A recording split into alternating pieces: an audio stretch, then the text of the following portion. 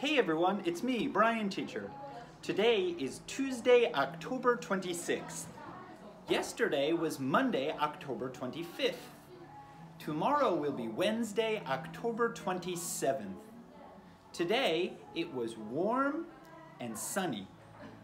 Today I ate a pork cutlet, a wangdungkas. It was very delicious.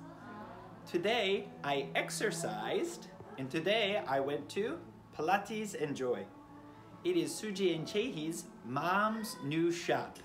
It is really cool and really beautiful. Today I was very happy to go to my friend Joy's new shop.